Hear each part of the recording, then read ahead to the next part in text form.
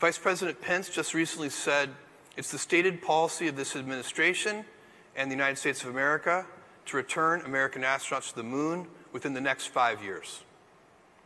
I love this. It's the right thing to do.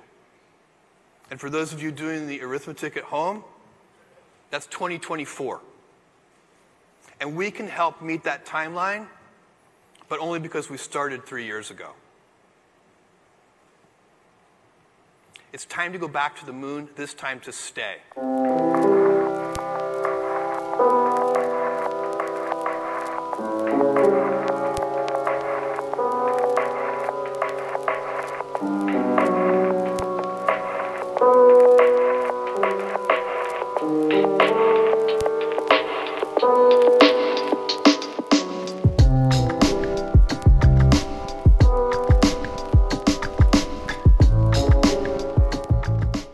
Given a gift, this nearby body called the moon.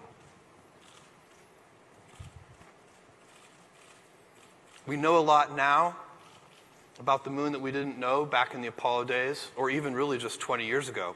One of the most important things we know about the moon today is that there's water there. It's in the form of ice.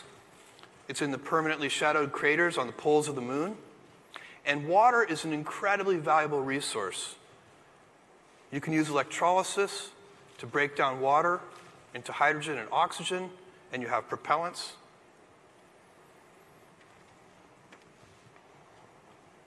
Another great thing about the moon, another reason it's a gift, it's nearby. It's 3 days away.